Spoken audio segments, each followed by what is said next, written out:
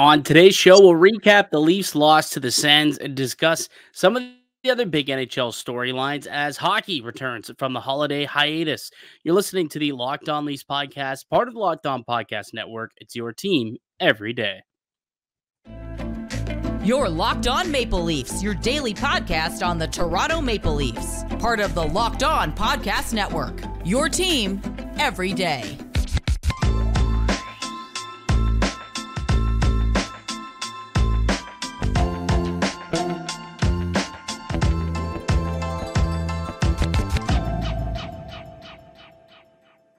Hello and welcome into the Locked On Leafs podcast, a daily Maple Leaf-centric podcast hosted by myself, Mike DiStefano, and my co-host, Dave Morassutti. Today's episode is brought to you by FanDuel. Make every moment more. Right now, new customers get $150 in bonus bets with any winning $5 moneyline bet. That's $150 if your team wins. Visit FanDuel.com/lockedon to get started. What's going on, Dave? How you doing this Thursday morning?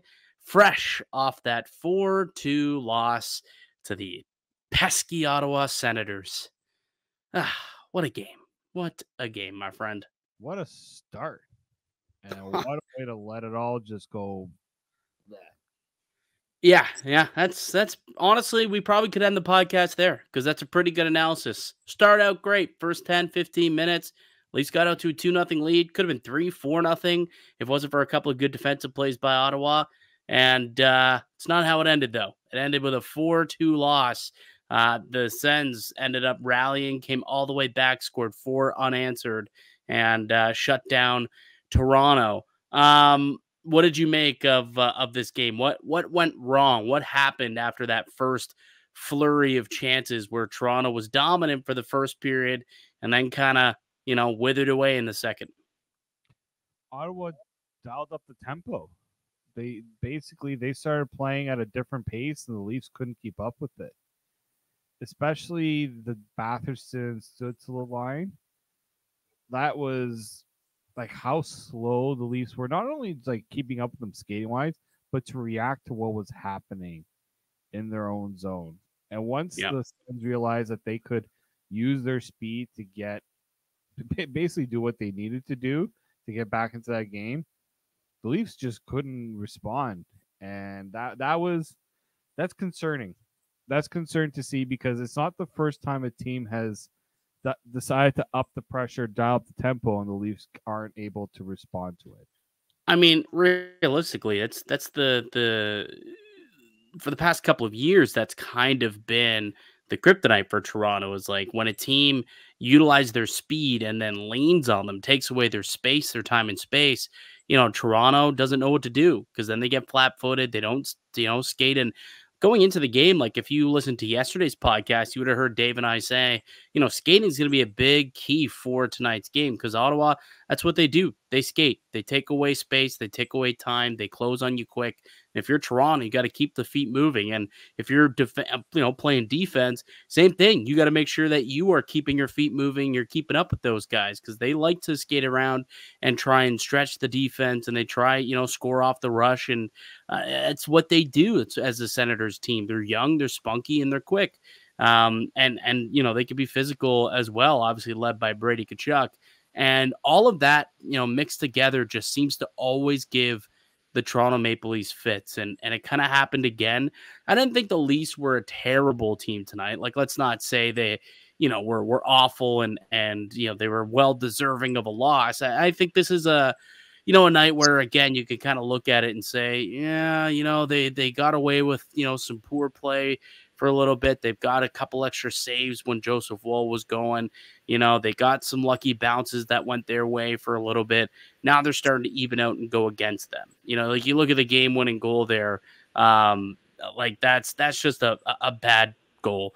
Like that's just kind of an unlucky goal if you're Toronto. Like 9 times out of 10, Drake Batherson is not able to fit that in that. What was that? Maybe 3 inches of space tops above the shoulder of Martin Jones on that game-winning goal.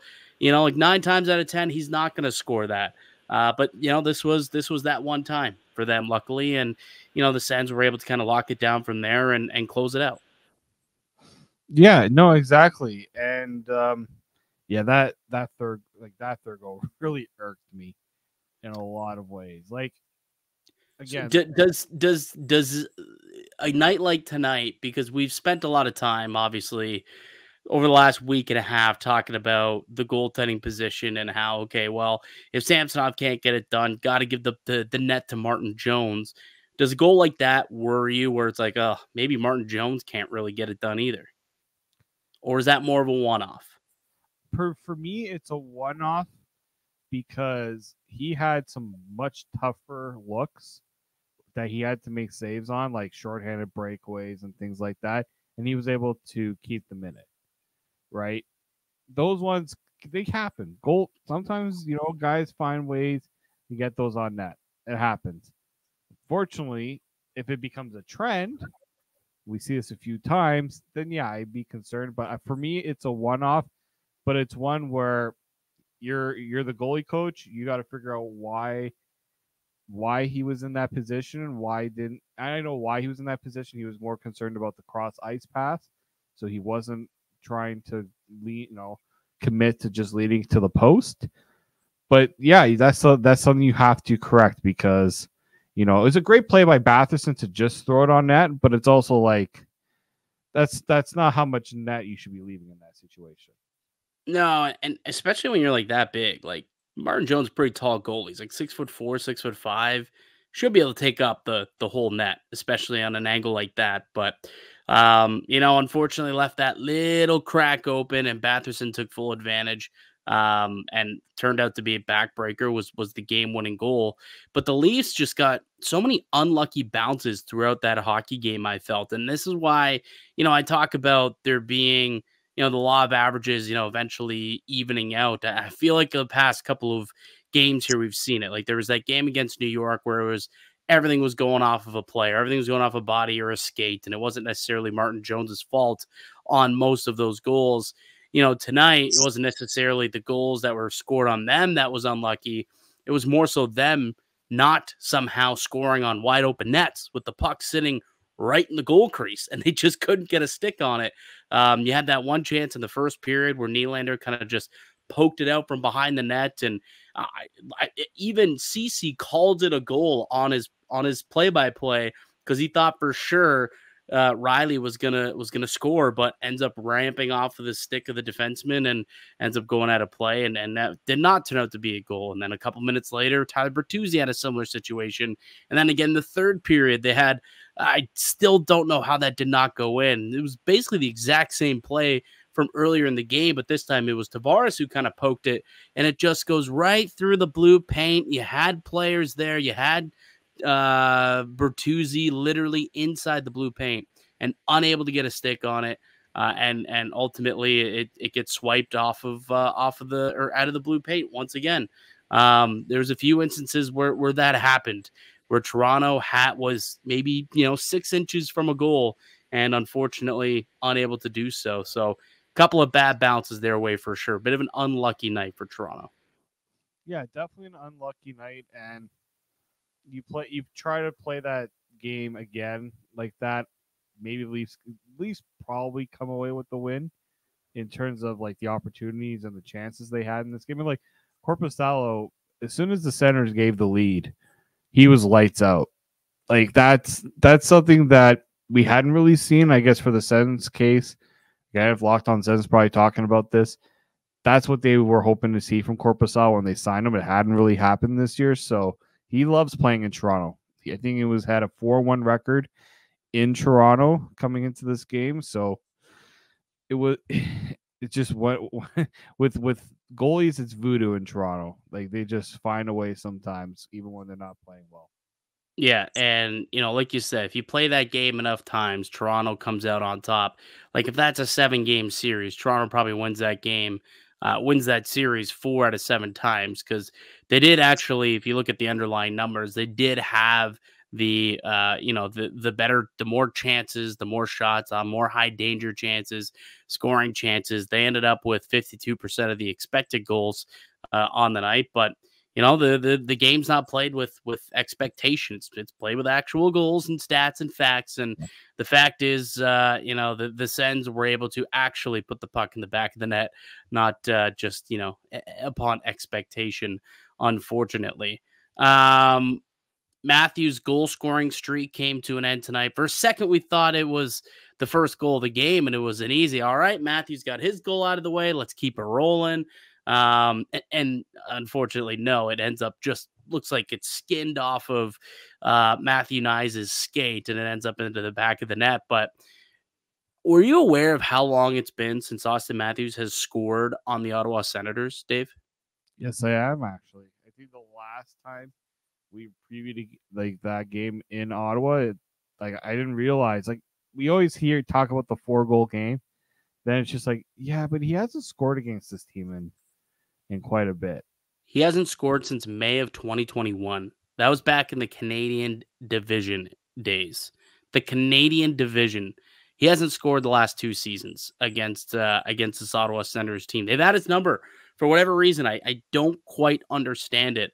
When you think about, he came into the league with such a bang, scoring 4, and it's almost as if they were like, okay, never again. You are never scoring another goal against his franchise ever again. Because, man, he just, for whatever reason, is incapable of putting pucks past Senators goaltenders the last couple of years. And, we thought that he had broken through and thought that he kept that streak going, but it comes to an end, unfortunately.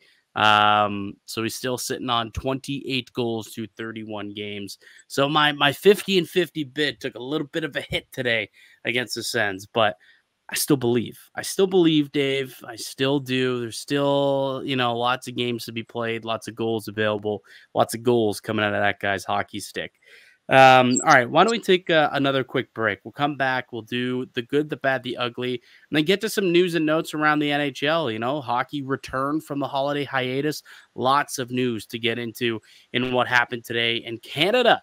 Victorious once again. They moved to 2-0 in the preliminary stages of the World Junior Championships. We'll kind of break down that game a little bit as well in a few moments. But first, let me tell you guys all about one of today's show sponsors, and it's our good friends over at Sleeper. It's almost the halfway point in the season, Leaf fans. Regardless where we're currently in the standings, I want to remind you that you can win big by playing daily fantasy hockey on Sleeper, the official daily fantasy app of the Locked On NHL Network. Sleeper is our #1 choice for daily fantasy sports and especially daily fantasy hockey, because with Sleeper, you can win 100 times your cash in daily fantasy hockey contests. All you have to do is pick whether studs like Crosby, McDavid, Auston Matthews, William Nylander, or any other stars in the NHL, whether they'll record more or less than their sleeper projections for things like goals, assists, saves, plus, minus, and more in any given game. To win 100 times your bet on Sleeper, you need to correctly predict the outcome of 8 different player stats. You heard me, Leaf fans. You can win 100 times your money by playing daily fantasy hockey with Sleeper. So start paying attention and nail your picks so you can start winning big. Use promo code LOCKEDONNHL and you'll get up to a $100 match on your first deposit. Terms and conditions apply. That's code LOCKEDONNHL. See Sleeper's terms of use for details and locational availability. Welcome back into the Locked On Leafs podcast. It's Mike DiStefano and Dave Morassutti. We are a daily Maple Leaf-centric podcast. We got new shows coming out each day, weekday, Monday through Friday. If you have not subscribed to the show already and you're a daily listener, why don't you go ahead and make yourself, go give it a little subscribe. You can find it wherever you get your podcast. Also up on YouTube.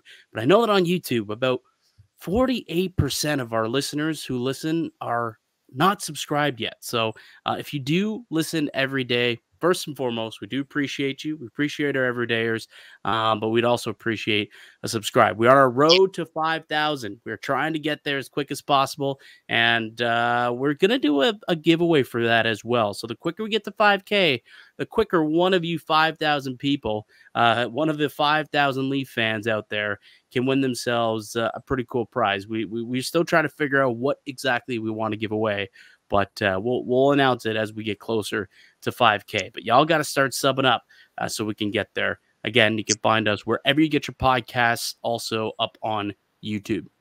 All right. Let's get back into tonight's game, or last night's game by the time this is out, I suppose. Leafs lose 4-2 to the Ottawa Senators in the third installment of the Battle of Ontario. It's now a 2-1 lead, I suppose, this year in the regular season series between the Sens and the Leafs this season. We'll go through the good, the bad, the ugly like we do after every single Leafs loss, Dave. Let's start with the good, because there was some good tonight. It definitely wasn't a terrible game, as we've stated. So tell me a couple things that you liked from tonight that you think are worthy of being in the good category.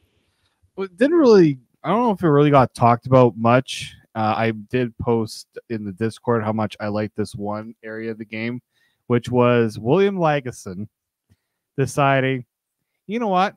I don't like you poking my goaltender. And he didn't just say something to the guy, because sometimes, you know, the players will say, no, don't do that, or they give a little shove.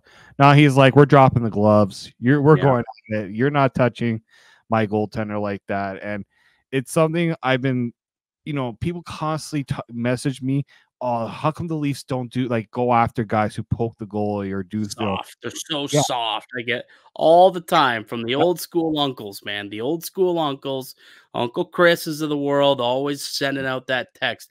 Oh, this team's a bunch of soft babies. They're too scared to break a fingernail. Not Will Lagesson. Will Lagesson ain't afraid to do that. He stuck up for his teammate. I loved it too, Dave. We texted each other right when it happened. I was like, love to see that. Definitely love to see that. Yeah, no, I'm that's something that's going to earn someone like Lagesson a little more props with the coaching staff too, because he'll get a little bit of props in the locker room saying, "Look what Lags did there, great on you." And I'm sure Martin Jones will give him a little stick tap saying, "Thanks for having my back" as well. Well, I wonder too, like, you know, we talked about how Mark Giordano, like, he's coming back relatively soon, and that could mean Will Lagesson's job is in jeopardy. You know, this guy thinking to himself, I got to do something to stand out to make sure that, you know, I'm irreplaceable in this lineup. Maybe that was him saying, hey, here's what I can offer that others maybe can't. I'm willing to do this to stay in the lineup. So I think it's twofold. I think, one, he's being a good teammate, a great teammate, sticking up for Martin Jones. And two, he's thinking to himself, I got to do something to stick out and stand out and show Sheldon that, you know, I deserve and I need to be in his lineup on a nightly basis and he can trust me. So I loved it, man. I thought it was great. That was one of my goods as well.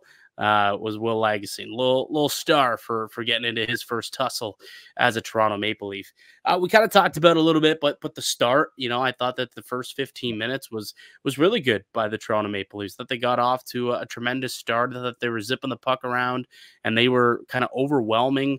You know, the Senators. I thought the first shift from the top line, you know, they had a couple of waves of chances, and it kind of led to you know, an extended ozone shift, which turned into a line change, and then the second line ended up with a couple of good looks and opportunities, and you know, it was a really good chance for Toronto to establish themselves pretty early on.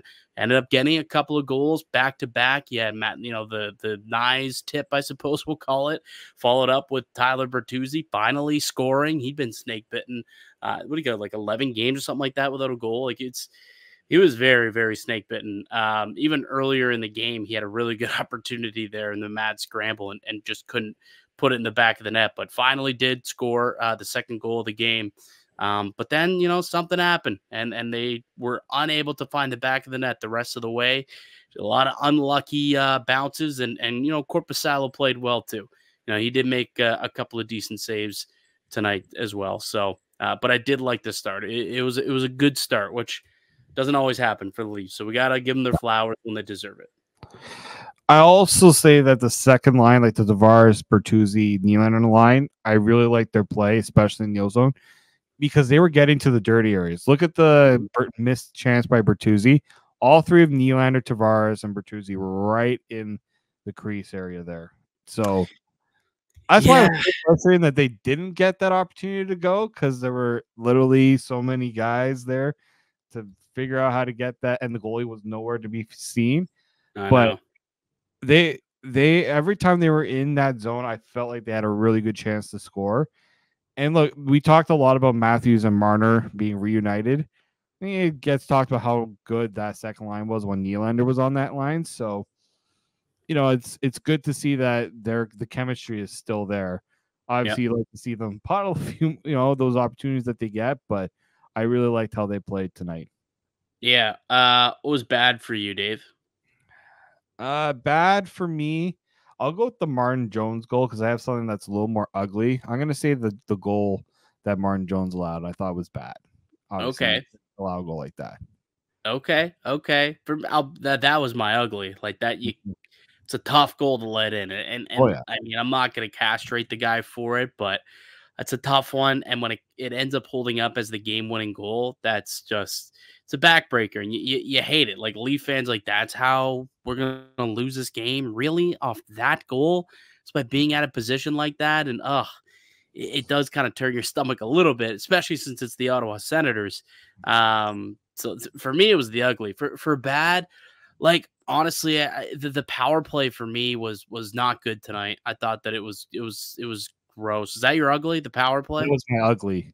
Yeah, I The mean, reason why it was ugly for me is not only that they didn't score, but how many shorthanded opportunities did Ottawa have from that power play? And not just because Ottawa got the puck and blazed past them.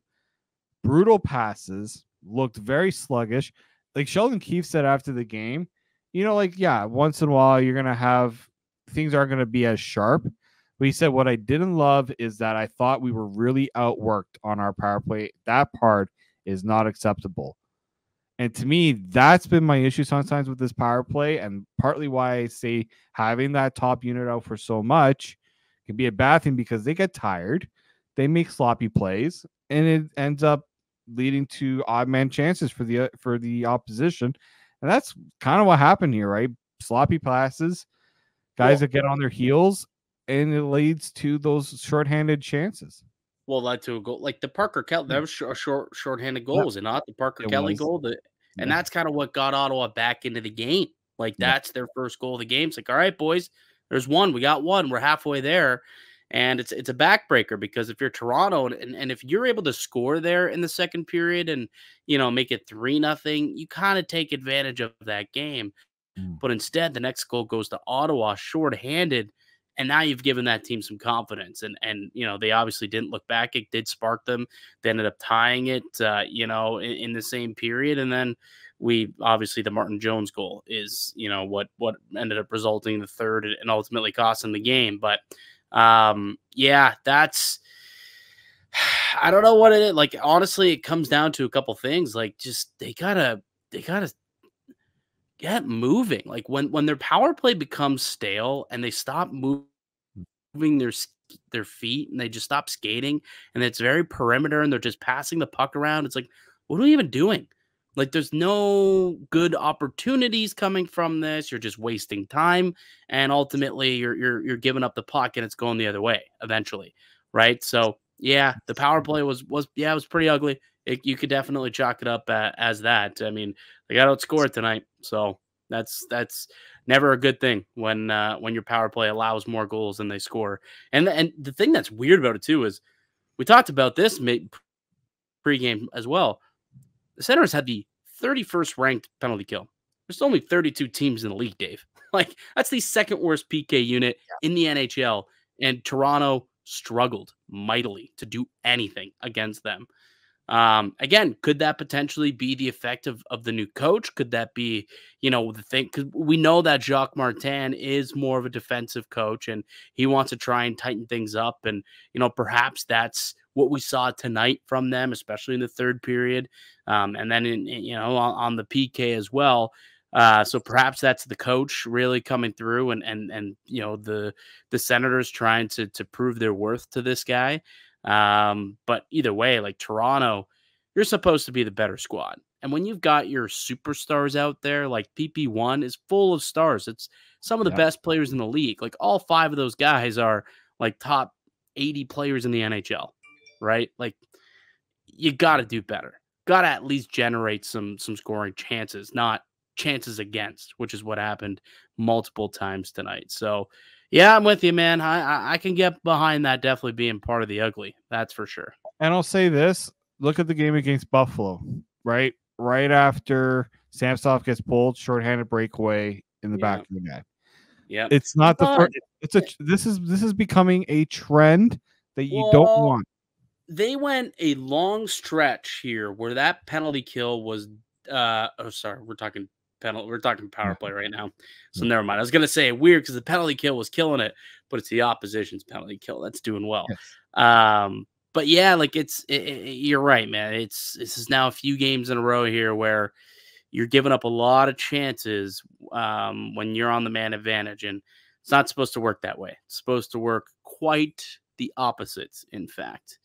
All right, let's take another quick break. We'll come back. Let's get to some news and notes from around the NHL and kind of recap Canada's 10-0 beatdown on Latvia at the World Junior Championships.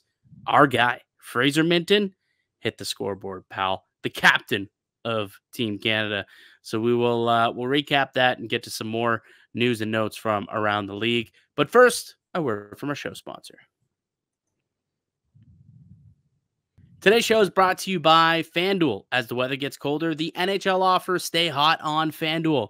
Right now, new customers get $150 in bonus bets with any $5 money line bet. That's $150 if your team wins. If you've been thinking about joining FanDuel, there's no better time to get in on the action. The app is so easy to use. There's a wide range of betting options, including spreads, player props, over-unders, and more. So visit FanDuel.com /locked on and kick off the NHL season. FanDuel, official partner of the Locked On Network.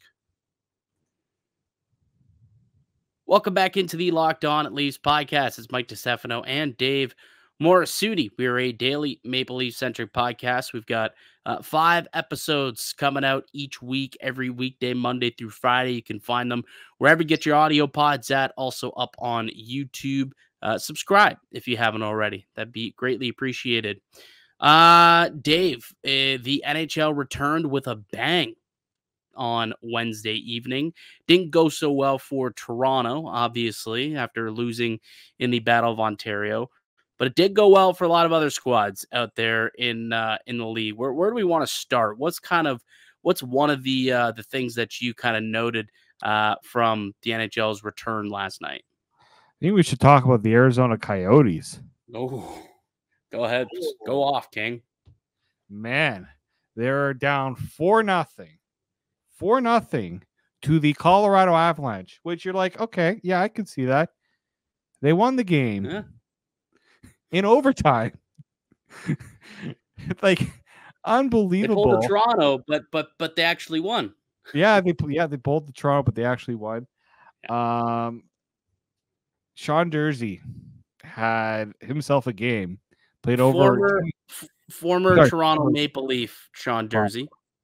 Yep. Went from Toronto to LA, then was dumped over to Arizona. Not dumped over, really. Wow, that was an insane dump. Like, taken out of context, that's a weird thing to say. But like, he was kind of just a cap dump, just a roster move to try and open up space to make some other signings and dealings. He had Gavrikov signed and some other stuff that they wanted to do. I think probably also the Pierre-Luc Dubois deal was factored into it, but they trade him for basically nothing. I think maybe they got a second round pick for him, and he's been unbelievable this year for the Arizona Coyotes. He had a 4-point night, played over 23 minutes against the Colorado Avalanche, and obviously played a big factor in that win. Like, if you're an Avs fan, like, that's concerning for a couple of reasons, because this team hasn't been playing well lately. Winnipeg is right behind. Like, Winnipeg's a point behind with games in hand. And they played really well this year. The concern is goaltending. They're not getting the goaltending that they got a year ago from Georgiev. So that's been a bit of an issue. And keep in mind, like, last week we did hear, I don't know, maybe for those who missed it, I suppose, Devon Toews, who's an extremely talented defenseman, top pair defenseman for them, came out and basically said, like, we got a bunch of guys out here that think they're playing well. They're not. They're fooling themselves. They're kidding themselves. And, cryptically ripped into some of his teammates for their poor play and poor decision making, essentially, and so that they weren't really playing the system as intended, essentially.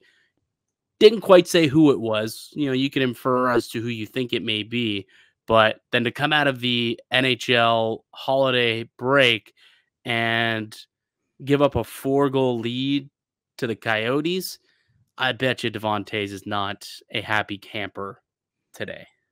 No, and I'm sure a lot of reporters would like to hear what he had to say after that one. So good on Arizona. They're staying in the thick of the playoff race there, even in the Central. Yeah. Sean Durzi, by the way, unless I don't think Elite Prospects has already updated this. I could be wrong, but I don't believe so. Usually they kind of do it overnight. So 24 points in 29 games for Sean Durzi with the Yotes. Not bad. Pretty good. What else happened? Connor Bedard, Bedsy, with a beautiful rip to win the game in overtime. And I guess we can't really show it for copyright reasons, unfortunately, but go check it out on Twitter.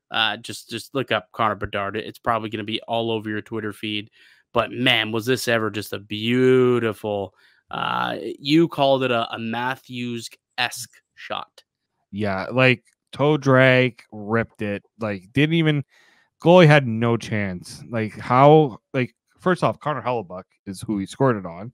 You're not beating Connor Hellebuyck from deep, like from where he shot it from. Just snapped it off the stick. And this is after the guy pulled off the Michigan a few days ago. He's I think he's pretty good at this hockey thing. I think Connor Bedard's not too bad at it. Well, so the Blackhawks, they won the game 2-1. Like Bedard had both goals. Let's just, Oh yeah, he also scored before. He's up to 15 goals already, man. Like as a rookie, 15 goals, no one around him. Yeah, it's impressive stuff, man. Absolutely. I mean, he's living up to that phenom superstar generational status. For an 18-year-old, he was the third youngest player to ever score an overtime goal in regulation or in the regular season. Was that the stat? Third, yeah, he's the third youngest player. The only other people, some guy named Sidney Crosby and Jordan Stahl. Decent players, Stanley Cup champions, makes sense. Yeah, Bedsy, man. Penguins. Speaking of the Pittsburgh Penguins, yes, Kris Letang, go from youth to the old vets. Kris Letang setting a new record last night. 5 assists in a period. Guys. That is outrageous. Against the Islanders, they won the game 7-0. He had 6 assists. He had 6 assists. He finished the night with 6 assists, but the record was 5 assists in a period. I think 6 assists, did that tie a record in a game? Assists in a game? Ooh, that's a good question. It might have, dude. There's not many dudes who are racking up 6 assists in a hockey game. I'll have to look this up. But yeah, no, Malkin had a couple of goals. I think Gensel. He is sorry. Let's see. He is the first defenseman who hits 5 points in a period. Dale Howard was the only other person to do 5 assists in 1 period.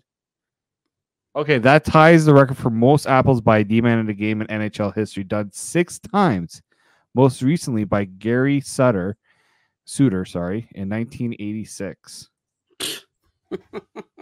Dude's matching records that haven't been done since 1986. Unbelievable. Oh, it was the most points by a Pens player in a single period in history. That's impressive when you think about Crosby, Lemieux, Yager. Yeah. Wow. That's insane, actually. That's wild, dude. Yeah, Letang, hell of a player, man. And even to this day, he's still chugging along. Very, very good player. Hall of Fame worthy for sure. Here's one more interesting little thing that I noted from Wednesday's slate of games. So the Sabres lose again to the Bruins. 4-1 was the final. They went 0 for 6 on the power play. and then gave up 3 goals on the power play. So they got crushed in the special teams. And I reached out to our good pal Joe DiBiase from Locked On Sabres, and I'm like, hey man, like, I think Donnie Granato's on the hot seat here. Like, it's not looking good for the Sabres, man. It's not. And he said, nah, maybe not. Like, probably not quite yet. He thinks that he's got a bit of a longer leash. They're trying to implement some new systems that just hasn't quite grasped yet. But man, the Sabres were supposed to take a step this year, and it just has not happened. It really, really hasn't. The Sabres and the Senators, like the two of those teams, really both were expected to make that leap and be competitive, and potentially make the playoffs. And it's not looking likely for either squad as we hit the Christmas mark of the year, of the calendar. No, and like after you had that big win against the Leafs, the Stanley Cup type of win that a lot of teams seem to have against the Leafs, hasn't really launched them forward as they may have expected. Yeah, no, it didn't. It did not. We'll see. It's still a long year. Still a lot of hockey to be played for the Sabres. World Junior Championships. Canada dusted Latvia 10-zipperoonie. They moved to 2-0 in the preliminary stages of the tournament. Macklin Celebrini. So he's the projected #1 pick this year. He had 5 points in this game. He's 17 years old. Like, the guy's got to wear a bucket, a face mask in this tournament, and he's putting up legitimately like Bedard-esque numbers in this tournament with a 5-point output. Yeah, it's pretty incredible, and it's not just the like, you can look at the stats and say, oh, what a good game, but then you watch him play, dude, and he's driving play, going down the center, just making he's pulling defenders towards him because they're worried about looking silly against him, and then he's like, okay, I'll just go and set up my other buddies here on the line here that can score, right? The breakaway goal, just a nice touch on the backhander there. And the little details in the game, right? Like, he's good. He's doing things on the forecheck. He's, in those areas, like he's, backing up teammates in the defensive zone. Like, things like that is what makes him, stand out from all these other prospects, right? Yeah, you got guys who can put up good offensive things, but are you doing the other things that show scouts there's more to my game than just being a good offensive player? And that's what's going to make Celebrini, I think, not only a great prospect and obviously him being a #1 pick, projected, but for Canada, a lot of people are like, I don't know if Canada's got the horses this year. Celebrini is just like, hold my beer. Yeah, get on my back. Let's get it done, boys. Let's get it done. They do look really strong through the first couple games. Now they got a toughie against Sweden. They beat Finland in the first game. Then Latvia's Latvia. Like, let's this not the greatest team. But they're gonna have a test Friday. They got the Swedes, so that'll be a tough game. But just to put it into perspective, Macklin Celebrini had 5 points in today's game alone. Adam Fantilli at last year's World Junior Championships through 7 games only had 5 points through his whole tournament, Dave. Mm-hmm. This kid's currently has 21 points in 36 games in the NHL as an 18-year-old. So, and I think Fantilli had someone named Connor Bedard on his team to kind of help him along a little bit. Yeah, maybe not have to go up against the top matchups every game. Yeah, perhaps. I mean, I'd have to go back and really watch those games to know if that's how it went down, but good chance it did. Celebrini, he's being matched up against some of the toughest talent out there for the opposition. He's just making them look silly. Leafs prospect Fraser Minton scored his first goal of the tournament today as well.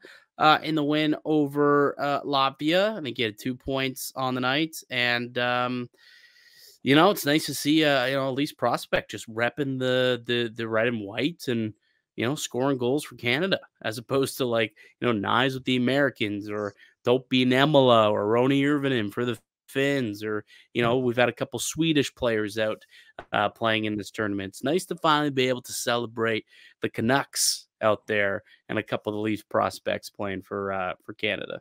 One other storyline I want to bring up: Germany beating Finland. Yeah. They were 0 for 25 against Finland in this tournament and got their first win against them at the World Juniors. What a story. The bench celebration, they left the bench as if they had won the Stanley Cup. As if they had won the tournament.